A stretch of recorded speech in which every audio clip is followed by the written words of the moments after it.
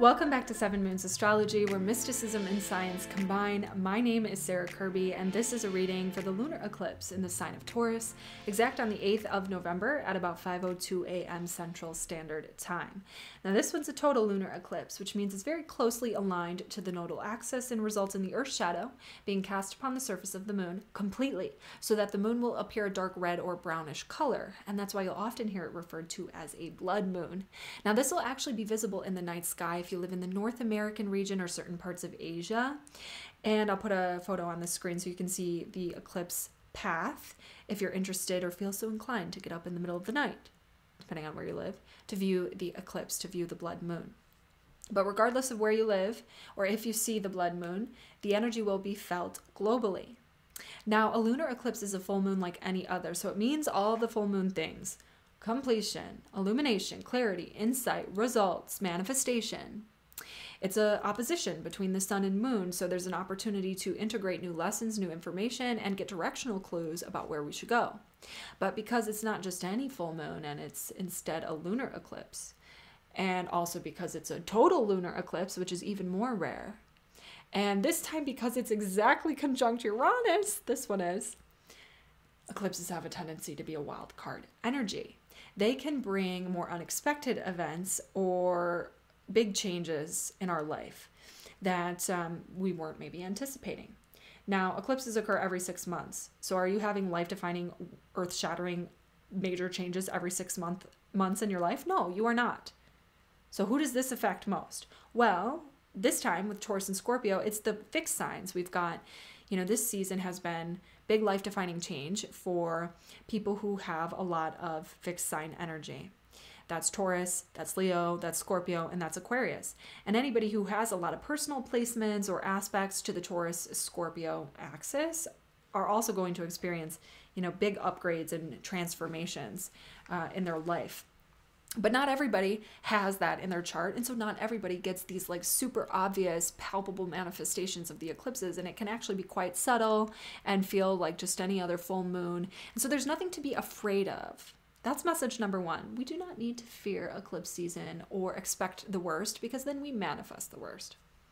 Now that spiel is over, I do want to say something about what this eclipse means for the collective. And there's been a lot of talk about this in the astrological online community, because this total lunar eclipse happens on election day in the US, and the eclipse's path covers the entirety of the US. So when you look at traditional astrology, the suggestion was always that eclipses are omens of events, and the path that they cross would affect, the nations and the areas accordingly. And this is also important, I think, because the president of the US is a Scorpio sun and a Taurus moon. So it's hitting him pretty directly as well. And lots of people have predictions about what this can mean financially. Taurus is the sign of money.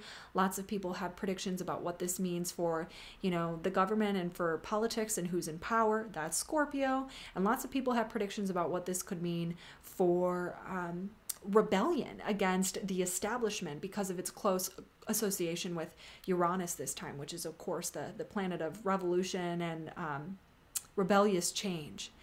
So we might see, something surprising when it comes to the election results this time around in the US, the midterm elections, and we could also see something truly life-defining and changing for Joe Biden. And I actually have his chart here, and you can skip ahead if you're not interested in this stuff, but I had to indulge. I am not a professional mundane astrologer, okay? I'm a novice at this. This is not what I specialize in. I specialize in personal and evolutionary astrology with a bit of Hellenistic technique. So these are just my thoughts and opinions. But if you look at the Taurus-Scorpio axis for Joe Biden's chart in whole sign houses, he is going to have this right up in his 6th and 12th house energy, where he happens to have a stellium in Scorpio. So, this is a big deal for him and could have tangible impact on the nature of his work, which is the 6th house Taurus, and it could have tangible impact on the nature of his health, because that's also what the 6th house is. Need I say any more about that? I don't know. Just quick snippet. Follow someone else for more of that stuff, because I ain't trying to get censored. Anyway. So let's get back to the lunar eclipse in Taurus for us as individuals and what this means. And in order to do that, I need to actually rewind just 2 weeks to about October 25th, when we were having the new moon in Scorpio. The new moon in Scorpio set the tone for this entire eclipse season here, and the full moon lunar eclipse is going to give us clarity and realization about what we need to do as a result of what went down about 2 weeks ago, or in this stretch of time between the 25th of October and now, approximately. So the new moon solar eclipse in Scorpio was exactly conjunct Venus. Okay, so I spoke a lot about how this was about releasing and reflecting on the past when it comes to toxic people in our lives, toxic food in our lives, toxic things in our lives and in our bodies, things that we need to clear out so that our energy is more peaceful, so that our energy is more calm, so that we can feel more relaxed and enjoy life a little bit more. So stop the rumination about questions you can never answer. Get rid of all the deeply buried subconscious thoughts that are controlling your life because of trauma that you experienced. Get out of debt and stop spending so much money, and stop giving away your power to other people financially, and learn what kind of beliefs and patterns you have that you are fixating on to control your environment, and let it go, let it go, let it go, let it go. That's what it was about. And a lot of people lost somebody. A lot of people unexpectedly found that, you know, relationships were changing, financial circumstances were changing, and it has been a season of transformation. That is what Scorpio is all about. And there was certainly, you know, some of us feeling like, oh, okay, you know, I'm at peace with what I need to let go of, and I'm at peace with the past, and I see now, and it's okay, and I'll let go of what I'm attached to, and blah, blah, blah. And others had quite a hard time doing that.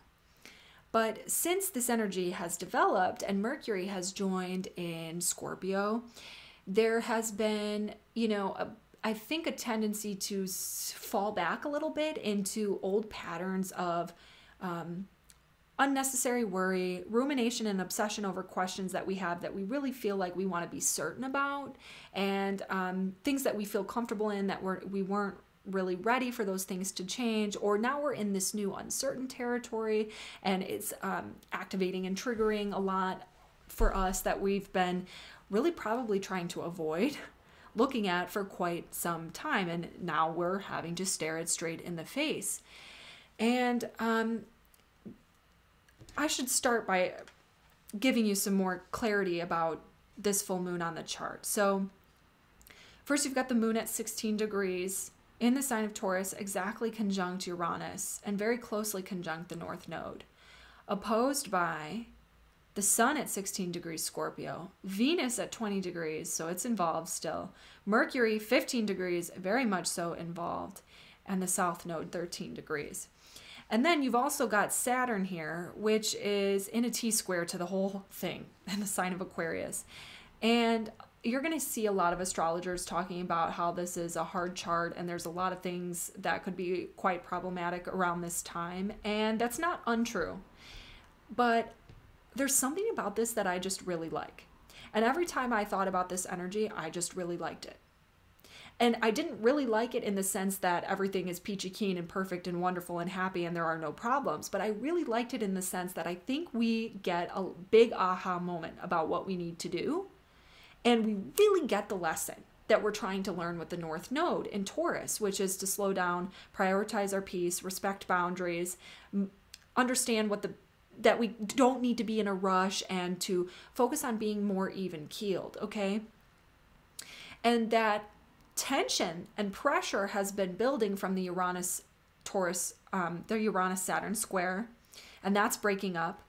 And we've also got this Scorpio influence that has been so strong this month, which has, I think, like I said, caused us to regress into a bit of worry and rumination, obsessive thinking, and trying to control everything and try to fixate on things. And either because we like really, really, really desire something that we are reaching for, or because we are really, really afraid of something. You know, there's two camps of people. You're either really pursuing something you very deeply desire, Scorpio, or you're really trying to avoid something that you are really, really afraid of happening, Scorpio.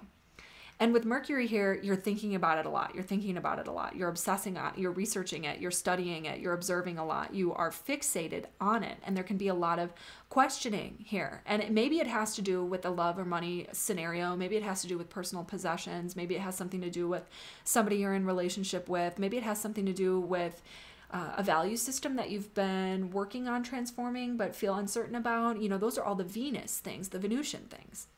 And really what we're supposed to do is be letting go of that now with the South Node here and the new moon that set the tone for shedding these things and just being at peace and just relaxing and chilling out a little bit, okay? Just chill, because chill is what is going to give you the clarity that you're looking for. And this T-square configuration here says that there's some kind of sudden shocking problem that comes, or some kind of burden or responsibility, or some event that slows you down, some reason why you have to, you know, take longer than you thought you would, or work harder for something, or change some plan again. And, you know, Saturn can bring a problem to solve. Saturn can bring a responsibility to bear. Saturn can slow things down. Saturn can cause you to have to really be deliberate and responsible about how you structure something, or the way that you approach a situation, or it's about accountability. It's about taking accountability. Now, many people are not going to do it, and that's where you'll run into problems, okay? Because this T-square is occurring in the fixed signs. When you've got fixed sign T-squares, the problem is a resistance to change, an avoidance of changing. Okay, fixed signs want to stay with what we know. We want to stay with what is comfortable. We want to stay with what is tried and true and traditional, and what we're feeling safe with, even if it's not the best thing for us. And we want to stick to our methods. But if we rise to the occasion and take an action here, if we rise to the occasion to actually make the change that is being asked for here, because the action is to make the change that is being asked for here. And the change that is being asked for here is to let something go, to release something from the past, or something that's deep inside of us that we've been avoiding, or some kind of fear that we have that we need to let go of, or some kind of obsessive compulsion over something we desire that's really only creating more resistance and getting in our way regarding a love, money, value, personal possession, Taurus, Venus thing. Squares are about action and initiation and shit or get off the pot. That's what squares are about. So if you make a choice and you make a decision and you take an action and you make the change that you're really supposed to be making here, and just allow it to happen and release the attachment to what is familiar, all these Taurus, Scorpio things, then I think that this is actually a really successful time. Because even if everything externally isn't going your way, and you're going to find a way to be at peace with it, because the moon is exalted in Taurus. The moon loves to be in Taurus more than any other sign, because it's about feeling good and letting things be good, and choosing to be peaceful, and choosing to be relaxed, and choosing to just let things be what they are and move at a measured pace, and be patient, and let the transformation that is occurring within us and within other people to occur as it is occurring. Take the pressure off. Take the pressure off. You want to know how I know that? Okay, also because Mars just went retrograde. Mars just went retrograde. Mars is our drive, our willpower, our rush, our hurry, our ambition, our do this now, our make it happen, my way, my will, what I want. And in retrograde, it's like, stop fighting. Stop comparing. Stop competing. Stop fighting, stop comparing, stop competing. And square, this Mars is square Jupiter and Neptune, okay? And Jupiter just returned to the sign of Pisces here from now until December 20th, which means, why are we able to do this now? Because we give it back up to God's plan. Jupiter and Neptune conjunct in the sign of Pisces. We give it back up to God's plan. We say, okay, I'm tired of this. I'm tired of the fighting. I'm tired of the endless striving. I'm tired of the restlessness and the worry and the pushing and the pressure and the... I get it. I need to slow down. I get it. I need to be patient. I get it. I need to stop seeking intense, addictive, tumultuous situations and emotions, and just let it be peaceful. Let it be easy. Let it be relaxed. I'll keep on persevering through the problems, because you know what? The clarity, the insight, the tension that breaks from this Uranus involvement here is taking responsibility for myself. Saturn means growing up a little bit and doing the hard things that require me to let go of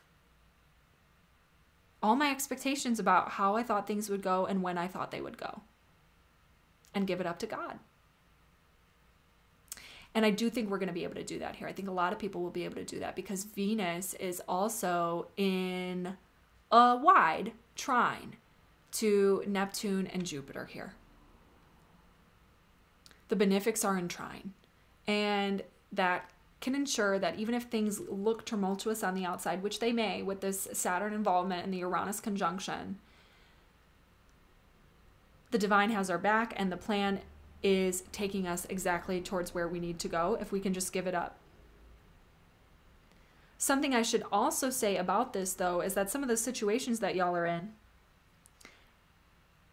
people might not be seeing things clearly, okay? Because the Venus trine Jupiter and Neptune, and especially with Mars, which is also square to this influence, I have to mention that Mars is also square to this influence.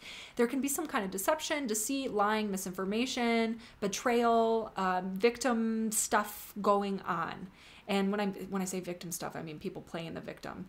And you know, kind of martyrdom, woe is me. Maybe people are seeing things with rose-colored glasses. Maybe they are jumping in 2 feet first without any tangible plan. And the skipped step, which is another way of looking at the Saturn influence here, is that they didn't really think about, you know, responsibilities or consequences. That could be happening here. Okay. But, and maybe it's you and you don't even know it because you're la-di-da, or maybe it's someone you care about, or maybe it's some financial risk, or maybe it's something, okay? But you might not really know what you're fully getting into. Okay, fine. Maybe it's going to take longer than you think. Give it up to God. That's what this energy is about. And the moon exalted in Taurus, I think, is able to make the realization and the clarity and snap out of the obsession and the rumination for a second here and step into, okay, like maybe change isn't so bad. And maybe not being able to control this is fine because maybe I'm not supposed to be controlling it anyway. And maybe I need to worry about keeping myself more even so that I can continue to heal instead of being so intense all the time and up and down and working with extremes or thinking about things in such a black and white way. Because the other thing that happens with Mercury and Scorpio is that we're like obsessively searching for an answer to a question that's going to make us feel at peace when really what we need to do is stop asking the question so that we can feel at peace. Need to stop constantly digging so that we can allow the transformation to happen in its own time and pacing. Being okay with your own pace and timing. Stop paying attention to the outside. Being okay with everybody's own pacing and timing. And when you give yourself that freedom, you'll give everybody else that freedom as well. That's the Uranian component, and the tension will break. And then we've got this beautiful new moon in Sagittarius, which is coming up 2 weeks from now, and things are going to look a lot brighter. So it's okay.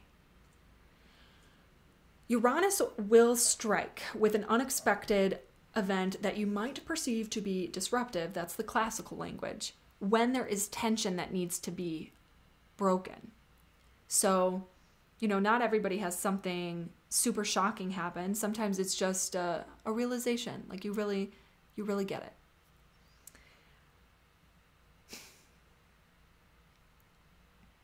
You know, many people are trying to do 2 things at once because of how much opposition energy we have here with this Mercury and Uranus and Venus, the moon, the sun.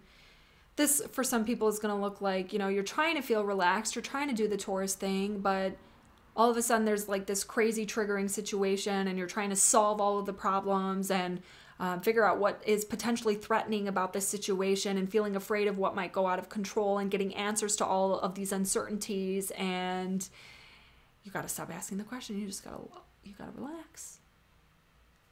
It's the test.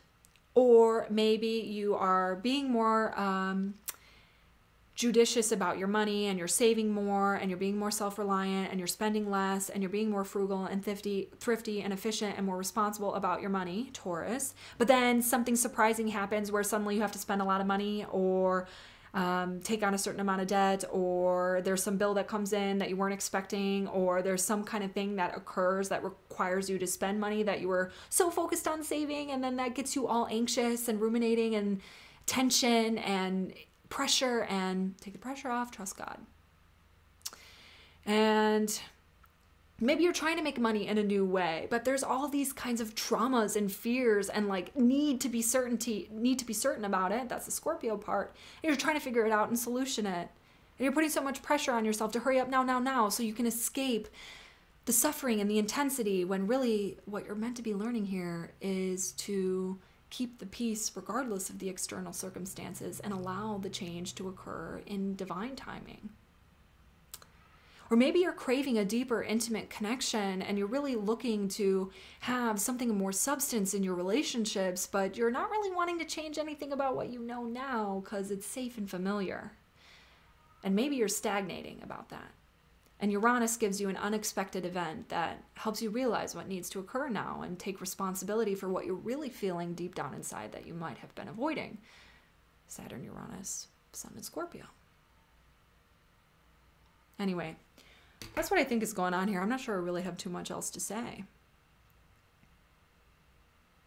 I hope this was helpful for you. I will be sharing specific horoscopes for all 12 signs on my Instagram later in the week, so you can check that out and subscribe for $1 a month to contribute to the horoscopes that I am endlessly writing for you, because it is so fun for me. Anyway, yeah, that's it. Thank you for watching With Energy, Sarah.